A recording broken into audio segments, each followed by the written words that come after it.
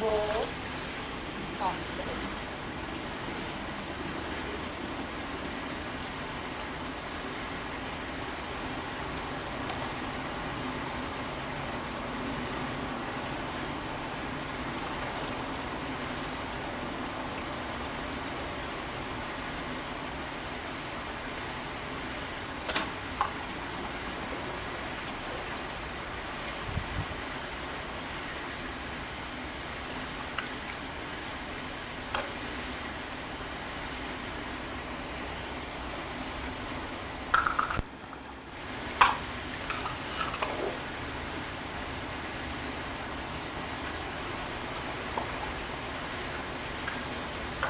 All right.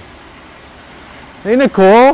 Hey, everyone. How is everybody today? My name's Nicole, and this is Amy feeding Lincoln, our male sea otter. Welcome to the Oregon Zoo Stellar Cove area, where we are going to be spending the next couple minutes answering all your questions about sea otters. Just a couple things before we start. We do have a donate button on our website, the Oregon Zoo website, and we would love it if you had any financial assistance you could offer us right now. That would be fantastic and really appreciated. And after the Sea Otter Facebook Live is done, there should be a link that shows up that shows some fun activities to do. And we always like to see what you guys come up with, so please share it with the zoo so we can see what you're doing. All right. So, can you tell us a little bit about Lincoln's story, Nicole? How did he end up living here at the zoo? Okay, so Lincoln is just over 2 years old, and he was actually wild-born off the coast of Central California. The southern sea otter range is pretty much in the central part of California, and for some reason he got separated from his mother at a pretty young age. So there were some attempts to find his mom, but they didn't have any luck, so he was brought into the Monterey Bay Aquarium. And he was only like 6 or 7 days old, I think, when he was found. And we have had him here at the zoo. He was pretty little when he came here because he was still in the nursery. And a lot of you guys have probably seen him grow up here. So we've had him here for between 2 and almost 2.5 years. So, Jennifer's asking, do sea otters have a good sense of smell? Do sea otters have a good sense of smell? So they have a pretty big nose. If you notice Lincoln's nose, they can smell. Obviously, they can't smell underwater. Their sense of touch is really, really good, and they use their whiskers a lot in dark, murky water.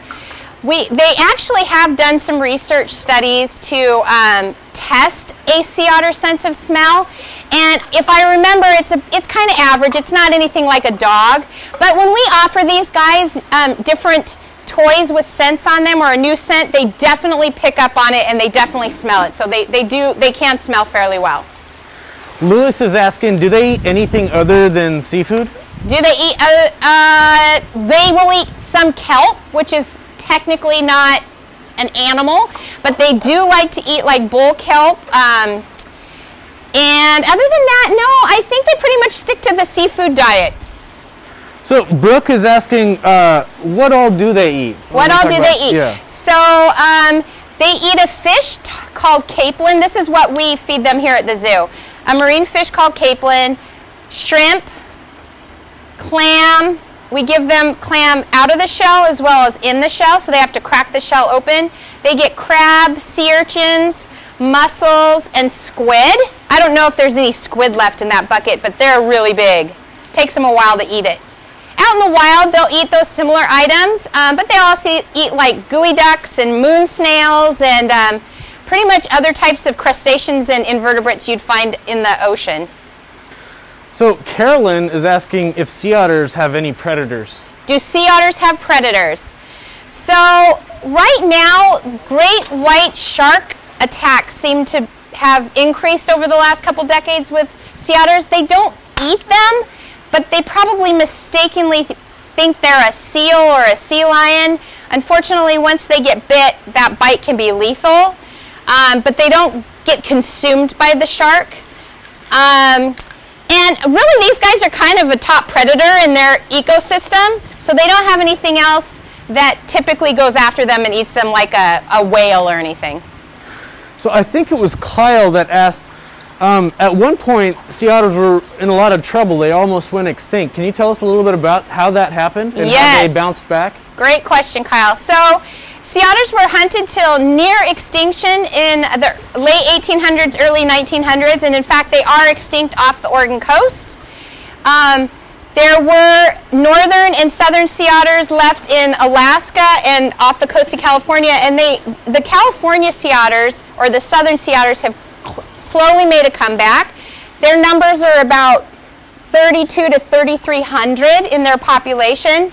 The northern sea otters have made a really great comeback, and they've actually done some reintroductions along the west coast, like in Washington and British Columbia, and they've done really well. So even though their numbers are up, the environment that they live in, though, is still, it has its challenges because of the pollution that gets in the water, and then they eat a lot of filter feeders and little scavenger type animals. So if those animals are eating toxic things and they're at the top of the food chain, then the toxins can accumulate in their bodies. So it's important that we take care of the marine system they're in as well to keep their populations healthy. Liam's asking, how long can they stay underwater? How long can they stay underwater? So they can dive down to about 2,500 feet to find prey. And they can stay down for several minutes, maybe up to 5 minutes. Our otters tend not to stay down that long, but they'll be underwater for a good minute sometimes here at the zoo. Jack is asking, is Lincoln friends with Sushi? Oh, is Lincoln friends with Sushi? So Sushi, our youngest female, and Lincoln are buddies. They get along really well. They kind of wrestle like brother and sister. And actually, they both get along really well with Juno, our older female, too. They are often seen hanging out as a group. Wiley is asking, does Lincoln have a favorite toy? Does Lincoln have a favorite toy? I don't know. What do you think? It's probably a cup, a toddler cup, which it's not out here in the pool right now, but for some reason, Lincoln likes to put this little toddler cup on his nose, and when it's floating around in the pool, he tends to be attracted to that toy more often than the other one. So, and it's fun to bang around. Avery's asking if they ever go on land. Avery, good question. So yeah, I think Amy can show you how they actually move on land. Lincoln's very good. He's going to bring his toy up. So you can see they have rear flippers and little front paws. They're very good on land. They can actually move around really well. They're really fast on land, believe it or not. And they prefer to stay in the water. They really don't need to come out on land, but they absolutely, if they come out on land, can get around, and they're very mobile. So we had a question about whether they're related to river otters. Can you tell us about that, and what's the difference between a sea otter and a river otter? Sure. So they are related to river otters. These guys are mustelids, like river otters. River otters are about 1/3 the size. And even though they live in the water, they do tend to come out on land more. And so river otters, if they had cubs, they would basically have them in a den, whereas these guys are going to take care of their young in the water pretty much 100% of the time. Their diets are slightly different. Sea otters, as we had mentioned earlier, do eat seafood. And river otters are going to eat more. They'll eat, they'll eat like birds and like crayfish and things that you might find more along a river, stream, or wetlands area. And then river otters, when they're swimming in the water, they tend not to swim belly up like a sea otter. Sea otters, as you can see, feed off their chests, their necks or their bellies are up, whereas river otters will swim more like you would see a dog swimming with their back up. Kelsey's asking if he has a favorite snack. A favorite snack. Lincoln is a 2.5-year-old male, so everything he eats is his favorite. He eats a lot of food, and he pretty much... Wait, we did offer him a piece of tuna last week, and he despised that. He did not want that. But everything else he just loves.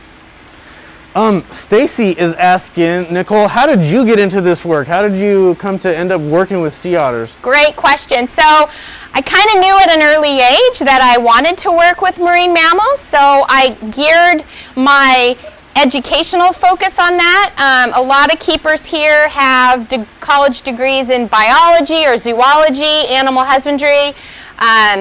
Psychology helps too because you learn about ethology and learning and behavior.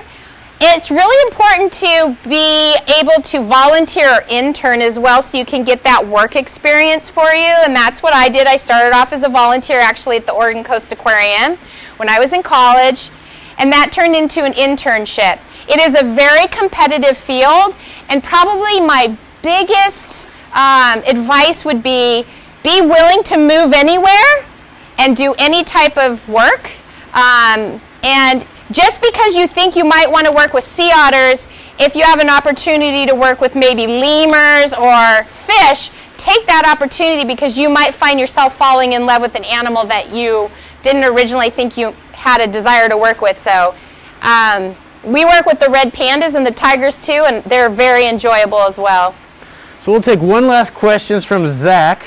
Wants to know, how long do sea otters sleep and where do they sleep? Oh, great question. So our sea otters will sleep in the water with their bellies up. They'll also haul out and sleep on deck. We actually have these little swings hanging from cables in all of our pools, and we've seen them curl up and sleep in those too. They can sleep anywhere from a couple minutes to several hours. So it kind of varies depending on the time of day. And oftentimes when sea otters sleep, you might see, if you see a large group of sea otters, they're called a raft, and they connect paws and they kind of float together as a raft and kind of look like a raft. So that's kind of cool to see out in the wild if you ever get to see that. Awesome. Well, looks like snack time's almost over for Lincoln, so thank you so much, Nicole and Amy and Lincoln, for hanging out with us today. Thank you, you guys. We enjoyed having you on Facebook Live today, and continue to ask those questions. We have somebody online that can answer those for you, and thanks for spending time with Lincoln, our male sea otter. Thanks. Bye. Bye-bye.